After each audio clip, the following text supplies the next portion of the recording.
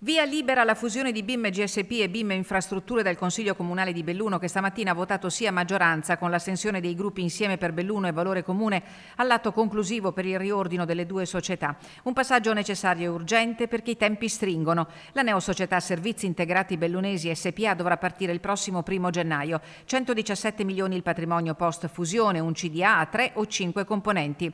Sulla destinazione dei 48 milioni derivanti dalla vendita della rete gas a Italgas, i sindaci dovranno decidere se spacchettare la quota. Abbiamo tutto il tempo, ha detto Oscar De Pellegrin, rispondendo all'opposizione che ha obiettato sull'uso del denaro pubblico per costruire la nuova sede della società a Levego.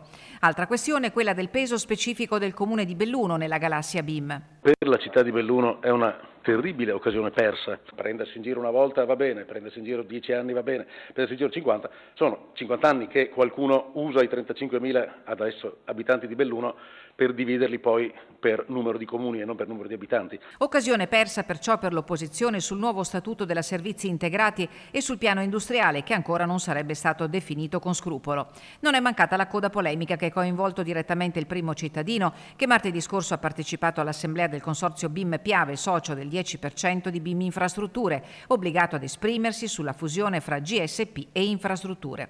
In quella sede tutti i sindaci presenti hanno votato sì, salvo Feltre che sorprendentemente ha scelto per l'astensione. Ma stamattina Oscar De Pellegrin ha negato di aver espresso il suo voto pro fusione in quella sede e rispondendo alla consigliera Elenia Bavasso le ha suggerito di controllare i suoi pessimi informatori. Vorrei, sindaco, che lei mi mettesse per iscritto che come sindaco socio del consorzio BIM Piave non ha effettivamente votato per dare indirizzo al consorzio BIM Piave, perché se lei lo nega chiederò gli atti al consorzio, se invece non lo nega va bene, allora me lo metterà per iscritto. Agli ignari osservatori è parso un battibecco come tanti in Consiglio Comunale. Nel pomeriggio si sono diffuse le dichiarazioni di De Pellegrin su cui tombale si è espresso il presidente del consorzio Staunovo Polacco.